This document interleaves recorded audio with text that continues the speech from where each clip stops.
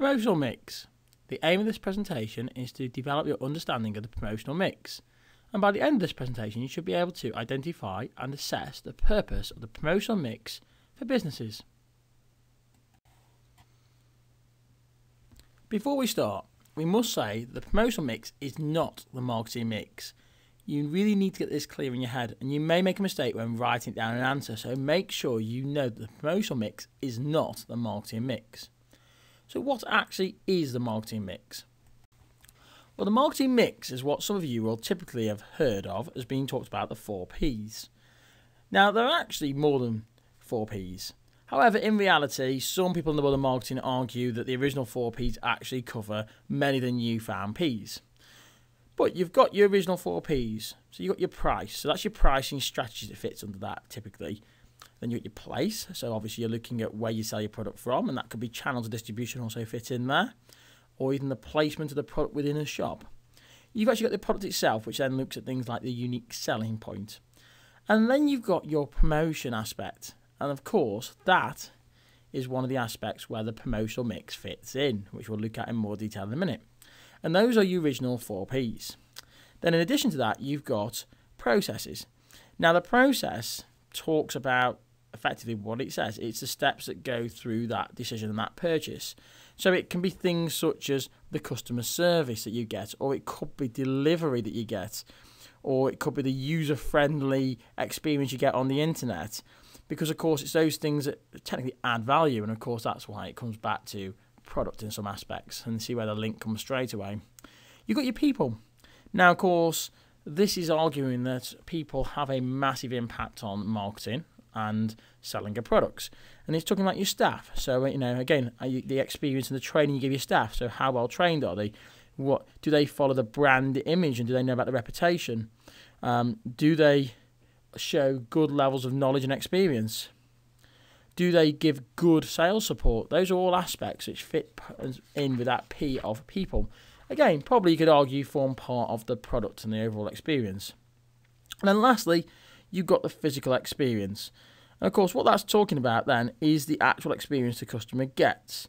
So it could be when they walk in your store, do they see a clean, well-decorated, well-presented area? Or is your website clean? Is it dead simple where the customer has to go to, for example, when they log onto your website?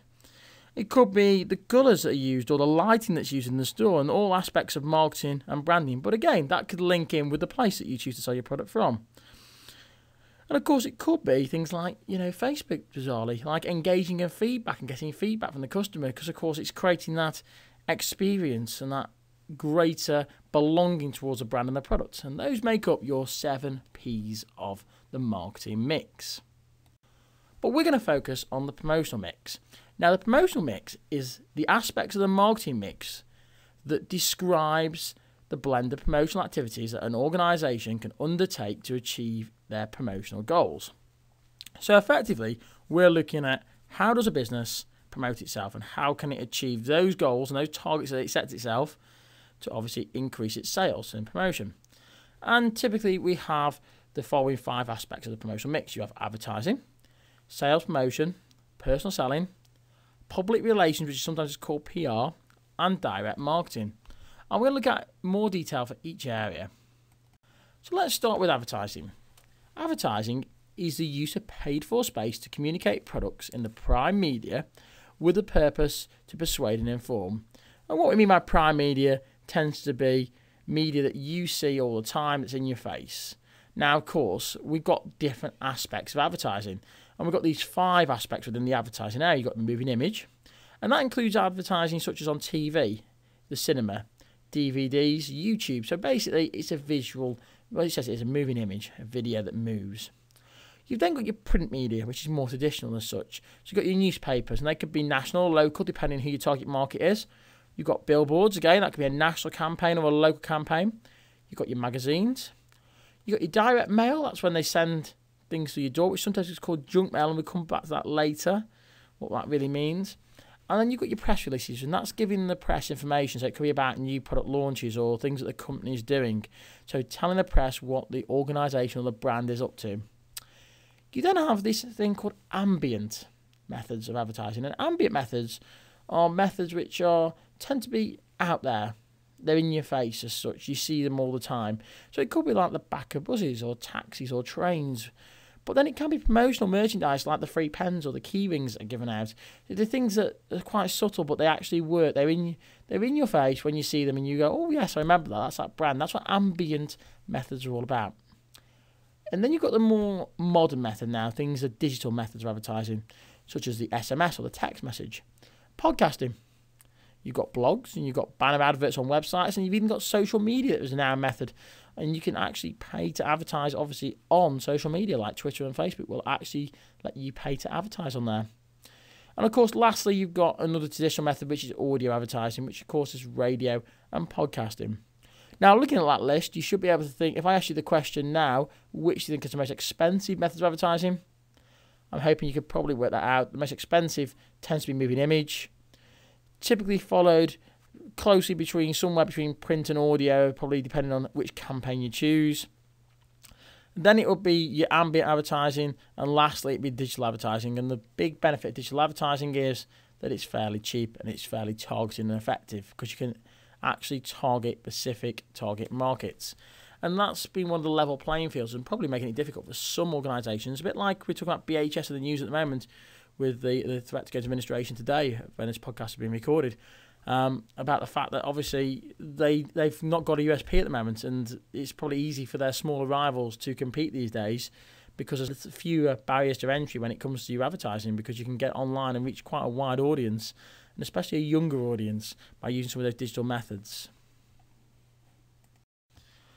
Okay, another method is something called sales promotion. Now, the purpose of sales promotion is to provide incentives to the customer with the purpose of obviously stimulating demand for a product or service. And what that really means is getting them to purchase a product.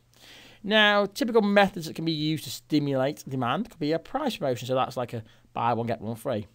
Or, a 99p. Or, obviously, you could have like buy two for £1. Anything like that is a price promotion. It tends to be an offer that you see. You have coupons where you might get discounts. So Tesco do quite a lot of this, where they send out coupons to all their club card members where you get a discount, so much money off. That's a typical one that you see all the time. Competitions. Now, McDonald's are a great one in the news at the moment about that. They use competitions like the Monopoly game, don't they, at the moment, to try and win prizes with there. But it's a sales promotion method to try and get people to actually purchase from McDonald's. You've got refunds. So I would argue the mobile phone companies are quite good at this one. There are some contracts out there where if you take out a contract, it's £40 a month, but if you send off bill number 3, bill number 7 and bill number 12, then you get so much money knocked off. Now, of course, the emphasis is on the customer to actually do that, but you are saying that if you do this, we will give you money back. And then, of course, you've got loyalty incentives, and that's one of the big things happening at the moment. So you've got lots of companies with club cards. Tesco do it, where they have their bonus, their club card bonus, I think it's called, where they up it. But you've got like your Boots Advantage card, and that's the same idea there. There's a loyalty bonus for shopping with Boots, effectively in the special discounts there. So it makes you feel part of the brand, and you're going to be more willing to spend money and buy products from that brand. You've got this method called personal selling. Now, personal selling tends to be when you try and have an interpersonal reaction between the organisation and the customer about selling a product.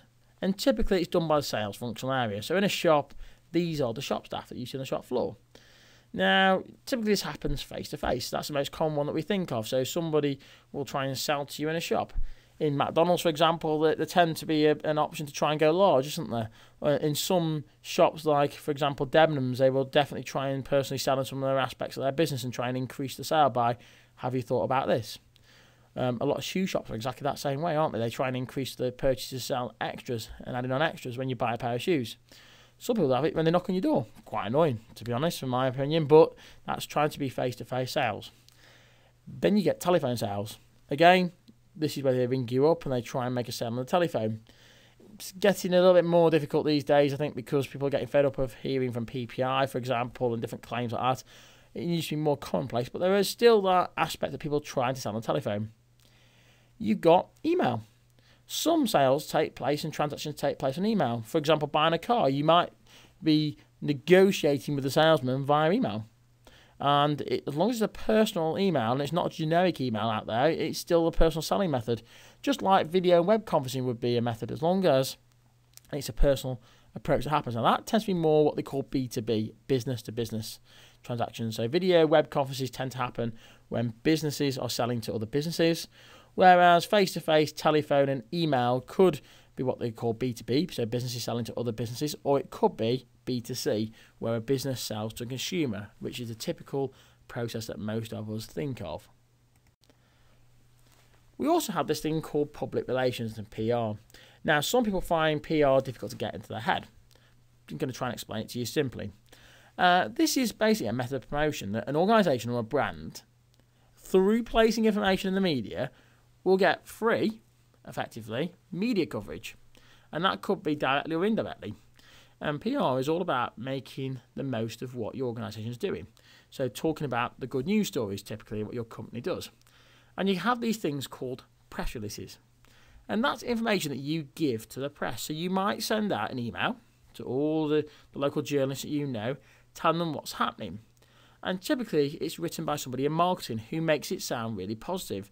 So even if it's a bad news story, it'll still sound positive to give the company the maximum potential. And there's a saying in marketing that there's no such thing as bad publicity. And that comes from that argument that if you have a really good PR team, they can make anything sound positive. But of course, typical things you see in press releases are like charities, donations that might take place, or if the company is doing well and it's making profits, or if it's got a new product range that comes out. And it could be things such as even offering the local paper to do a photo shoot of their next range. So the paper feels like it's going to get a freebie because it can go along and take some photographs and fill some space. But actually, they're going to get some promotion, the company is, because they'll see how much a product costs. You've got sponsorship that takes place. So sponsorship can be another form of PR. So sponsoring your local football team or your local community group, that can get you PR because you're paying for the sponsorship, but then think about all the indirect media coverage you get as a result of that. I like to think of McDonald's as a good example with their football sponsorship. I think of grassroots football for the FA and how they played on that fact.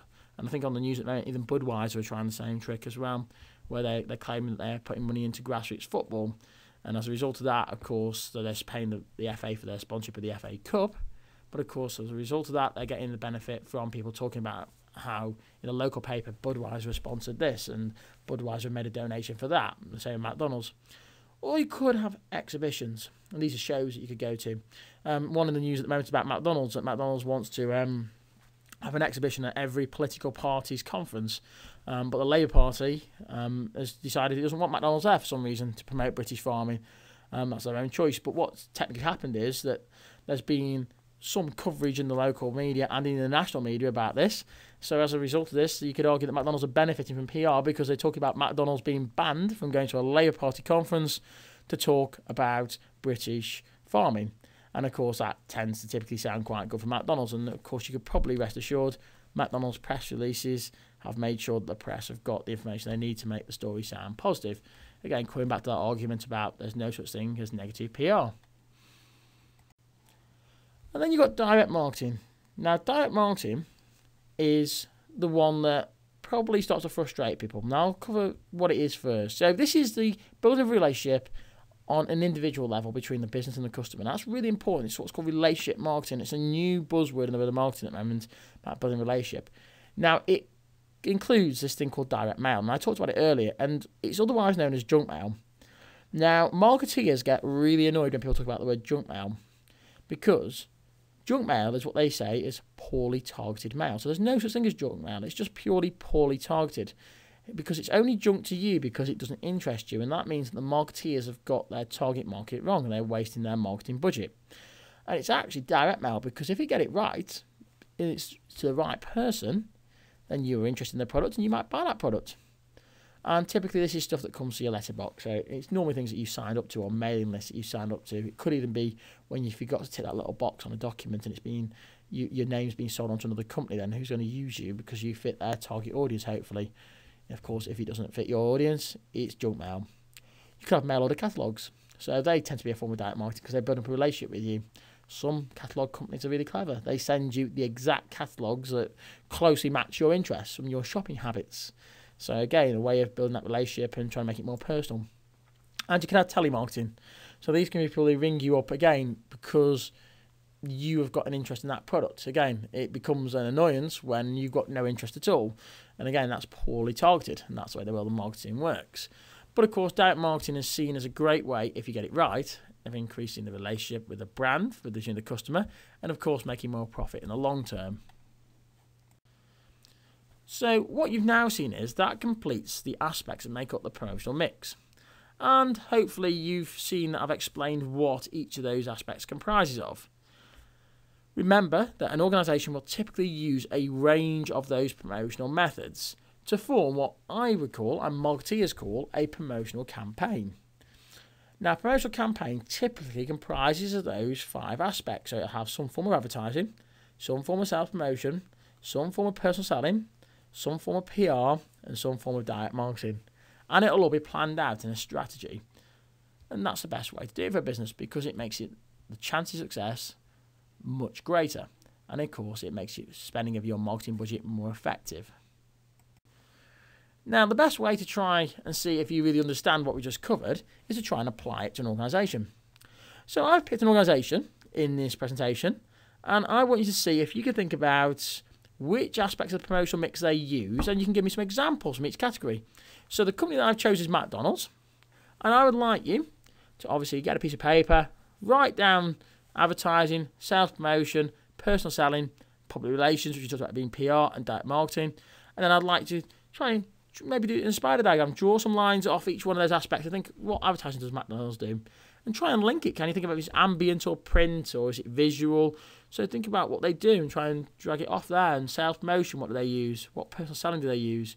Public relations do they use? And direct marketing. Try and see what you can do. Try and apply it to McDonald's. You may want to do some research into this. It may be advisable to pause the video now. Okay. You may have many, many more answers, and I don't want to give you all the answers. So what I've tried to do is just give you a few answers, see if you're on the right lines of thought. So advertising-wise, McDonald's uses TV, radio, newspapers, billboards, website, many, many others. They certainly use lots, they can get into more detail still. I was thinking about sales promotion. They use the Monopoly game that they do at the moment, but they've got many other ones they use. The Buzz ticket coupons. If you get on a Buzz locally in my area, on the back of a Buzz, it always says about McDonald's and a discount. They've got the saver menu, the pound. Is it the 99p menu? I believe it is. But again, they've got loads more. You've probably got many more than that already. Personal selling, I would argue they do that at the counter when they try and make you go large. So again, much more. You've probably got many more ideas are in. Just give you some ideas. Public relations, I'd argue what we talked about before about the British Farms press release that went out to the press, the football sponsorship of the grassroots football. But again, they've probably got many, many examples of PR out there that you found. And of course, direct marketing, well, they got text messages and emails to people who sign up to their mailing list, and they've taken part in their competitions like Monopoly, so they're building up their database. But again, you've probably got much more. Those are just ideas. I've just given you a few ideas to think, am I on the right lines, am I not? That is a campaign that McDonald's uses, as you can see, so probably more detailed. But it's successful, and it works because they all integrate with each other, and that's what's really important, that they all follow on. So the Monopoly activity, for example, they advertise it on TV, on radio, on billboards, and the website. So when they run that campaign, they advertise it. The personal selling probably talks about the Monopoly. The press release that goes out will say that McDonald's is bringing back Monopoly. There's probably text messages that went out and emails went out talking about Monopoly. So they use each one to make sure they create that buzz and build that brand. And that's what's critical about successful marketing.